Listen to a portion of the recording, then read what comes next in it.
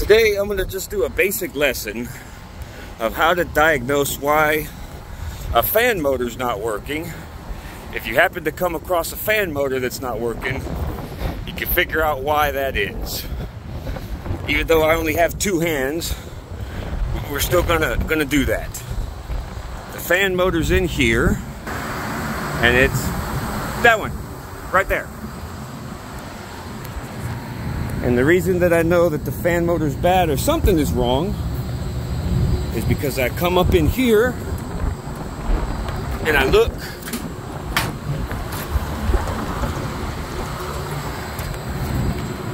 and the contactor's pulled in.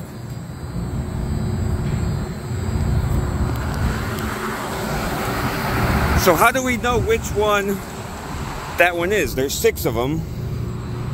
How do we know? Well, here's your controls right here. This is what receives the signal from the E2 to tell it to come on, and it energizes each different one here. So which one is not working? So let's unplug the first one here. All right.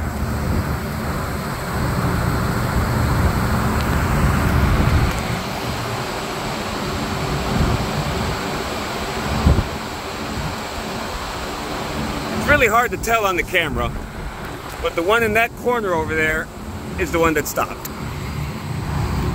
Now I'm going to plug it back in, and while I'm plugging it in, we're going to watch it.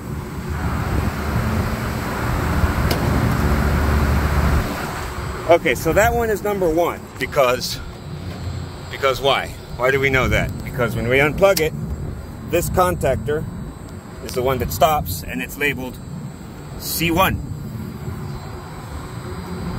And make sure when you're doing this, by the way, try not to touch any of the metal conductors there, because it'll zap you. Not with 3-phase, of course. Fortunately, it's just 110 or 220, whatever. But all right, so that one is 1. So I expect that the next one is going to be number 2.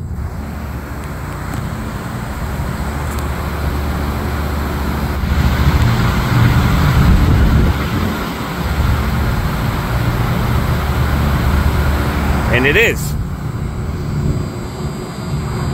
So, doing that, we do number 3 and number 4.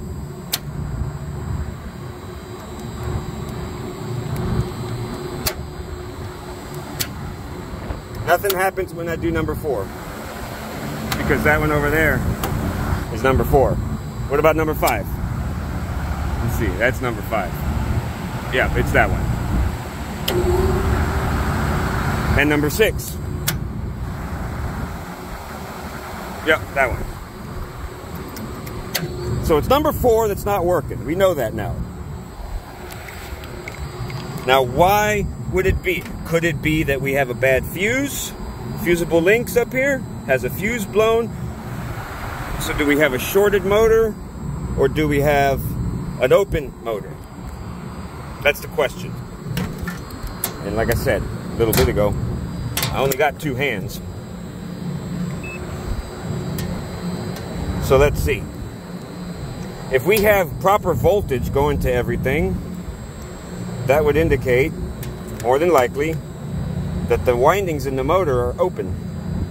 So let's look over here at one that we know is working. Ooh, 480. Ooh, 479. Ooh, 480. Okay. Power comes from this way, from up there, down into these lines, and out to the motors. So let's check L1 or L1 to L2 or T1 to T2, whatever you want to call it. Number 1 to number 2. We got power. Number 1 to number 3. We got power. Number 2 to number 3. Again, we got power. So, I believe that our motor's either out on thermal overload or the windings are open. Now, me like an idiot, I only brought this up from my truck, and it's like a long ways to go back to my truck to get my tools. So what could I do to safely test this right here? Not that one. That one. Number 4. So I want to measure my resistance through my wires to see what I got. But there's power there. So if I try to measure ohms with my meter while there's power, I'll fry my meter. I got no other tools. Well, this happens to be a 3-pole contactor. So if I disengage the contactor, that means all power should be lost on the outlet side. Let's see. Let's find out. We got power here on number 3. Okay, so we're reading power. Let's see. On number 4. Nothing. That says 433, but that's micro voltage, tiny little voltage. But let's check really good and be sure. Nothing. Over here, even more sure. Nothing. Okay, let's go to ground. Nothing. Nothing. We're safe. We're safe. All right, so let's look on our meter. Looking at ohms. Let's measure resistance. Let's see if you can see right there. I think you can. Okay, you can see there. Good. We're gonna go number 1 to number 2. Open. Number 1 to number 3. Open. Number 2 to number 3. Open. Let's do range. Anyways, okay, so we've concluded that this motor, 3-phase big motor right there, we have no resistance on our windings over here. I'm gonna have to go to my truck anyways, ain't that stupid? So, we go above and beyond here. Got to do a good job. Take the things off. Take the grill off. I'm gonna see if I can remove the blade. And then I'm going to take the electrical cover off. I'm going to make sure I don't have resistance at the terminals. Now, even though the motor's not working right now, I'm going to unplug it there because God forbid if I'm screwing with it, if it's out on thermal overload or anything stupid happens while I'm messing with it, if it comes on, it'll cut my hand right off. Now then, it's just the easiest thing to do is just to climb up there if you can, instead of trying to work off a stupid ladder. Now, once you're up here, you get your tools using to do this. Okay, these most of the time are 1/2 inch, and most of the time they come loose like that, so that's good. Every once in a while they'll seize up with the nut that's down on the inside in there, and man, that really sucks when that happens. Your 4 screws out, and then you can lift top off and you can set it actually on top of another one of these and fit perfectly. Como like that. And then you want to try to see if this stupid thing here will come free. Most of the time they don't.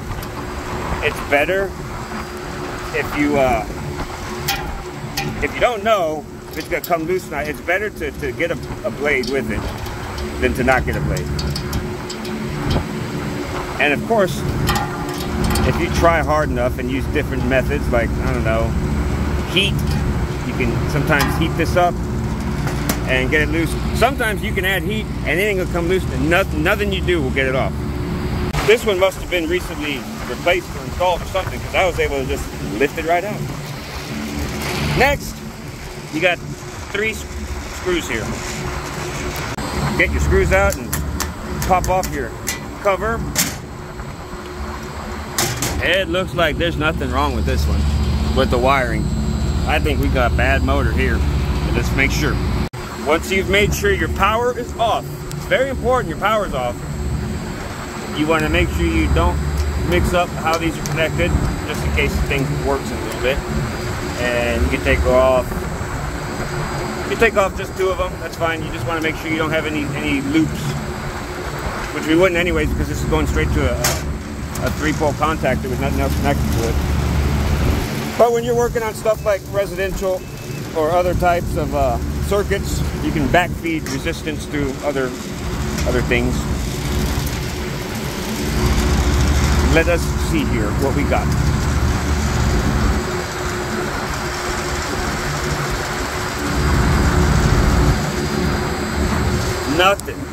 on. There we go.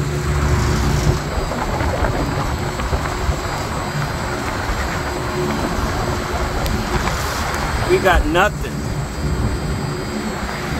And just to be sure, it works. Meter works. Okay. And yet, we've got